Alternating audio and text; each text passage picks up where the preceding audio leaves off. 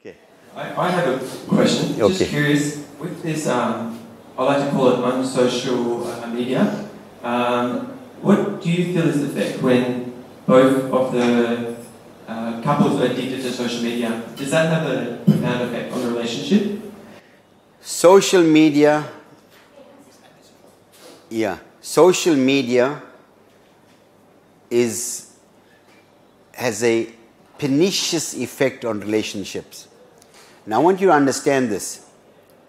The psychological impact it has on people.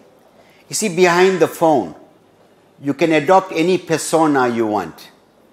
The charming, loving, macho man. But you're a decrepit old man. You understand? You are living in a world of fantasy. It has a profound impact. In fact, I will say this to you, and with children and family life, there are 3 things I recommend for every home. I recommend that. I recommend a family routine, which you sit with your children and your spouse, discuss the family routine. It does many things. I don't talk about it. They say a family that eats together, plays together, and prays together, stays together. So you could do lots of things as a family. If you want to change your life, do a lifestyle audit. Look at your routine, number 1. Next thing you look at your family values. What are our values as a family? You look at it, right? Then you look at family goals, the collective goals and personal goals within that, right? Now, social media is when people are living in a virtual world. A virtual world. Where it's more about self-absorption and your vanity. I see this is such a common sight. When you go to a restaurant, for example, couples walk in. They came in together and they're sitting opposite each other, and I can assume they're husband and wife, but there's no conversation. Except when the waiter comes, then they, you know what I mean? She's busy, he's busy. Now what have you done? What have you done? You have come there and someone had to ask you, what did you do? He says, no, my wife and I went to a restaurant. Oh, she's so lucky. The wife will say, what happened? No, my husband and I went to a restaurant. But what did you do? Did it bring you closer together? So in fact, in my parenting program, I give parents about 24 guidelines. I say the following, amongst the things.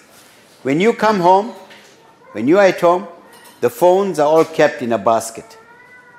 Finish. You spend time, it's not there, it's all silent. You might get an urgent call. People need to know. Those who love you will know how to contact you anyway, right? Eating time is meeting time. There are no phones there whatsoever, right? At a particular time at night, each one of you can take up the phone, say 9 o'clock, to see any messages there, right? Afterwards, the phones do not go into your bedroom. Finish. Because what this does really, even studies have shown that if even just before a meeting or kids writing an examination, if they were to access the messages, it impacts on the results by 10% because they get so preoccupied. Really. So it's something, because what does, I jokingly say, you know what I jokingly say, right? Okay, 2 things, right? I jokingly say that, ask the guy, how did you meet your wife? He said, I met her on Facebook, right? And when they get married, they can't face each other.